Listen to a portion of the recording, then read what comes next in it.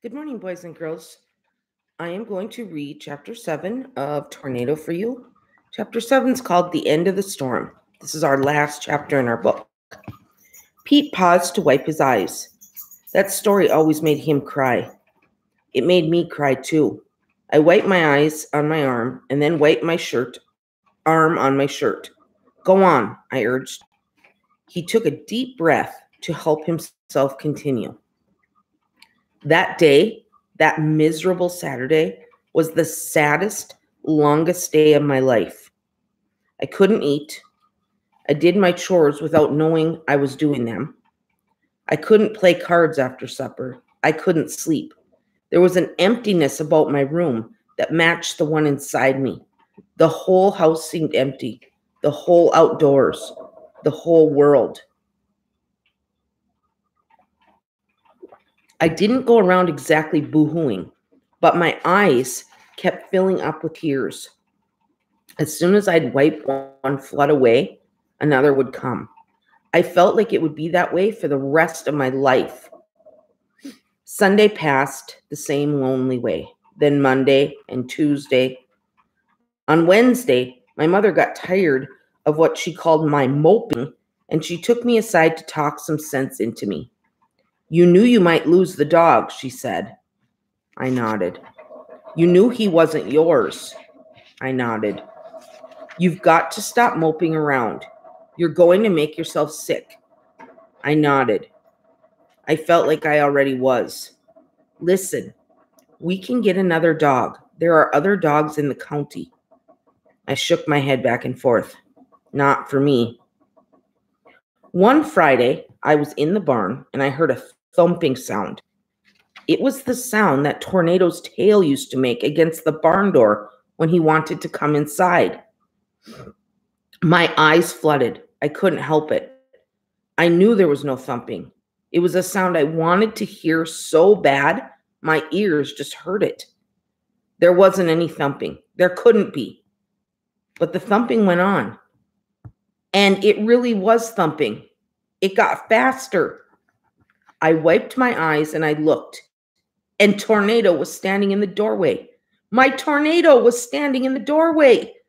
Tornado's back, I yelled. Tornado, good boy, good boy. I threw my arms around him. He curved his body the way he did when he was pleased about something, and his tail wagged in my face. My daddy came to the door. Tornado's back, I told him. So I see. We don't have to take him back to those people, do we? I tightened my hold on Tornado's neck. Well, I don't rightly know how we could, my daddy said. That man wasn't polite enough to give us his name. That's true. And if they find us, well, the dog knows where we are. He can come over for a visit anytime he takes a mind to. Yes, but I want him to stay. I do too, my daddy said. But if we have to share him with other folks, we'll do it. Half a Tornado is better than none. And my father and I laughed. There was a long pause in the cellar. I asked, did he stay? I like a good ending. For 7 happy years, Pete said. And the people never came and got him? No. Of course, we didn't make the mistake of taking him to town again. Pete stood up, took off his hat, and put it back on his head. He stretched. I'm going to take another look outside. But before he could open the doors, there was a loud knock. Hello in there? Anybody home? It was my father's voice. Storm's over, he cried. We rushed out through the cellar doors and into the fresh air. My mother hugged my daddy. Oh, Link, I was worried. As soon as my grandmother got up the steps, she hugged him too. Then she gave him a stern look and said, Lincoln, I hope you had the good sense to get in a ditch. Look at me, Mama. Can't you tell? Don't anybody else hug me. I'm too muddy to hug. My little brother hung back to speak to Pete. Could Tornado really and truly do a card trick? He could.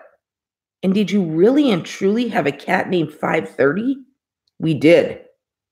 My older brother said, I wish you had told the story about Tornado and the rooster. That's my favorite. Next time, Pete promised. Then he winked at me. If there is one. The end. So it turned out to be a happy ending because Tornado came back and stayed with Pete and his family. All right. Thanks for listening.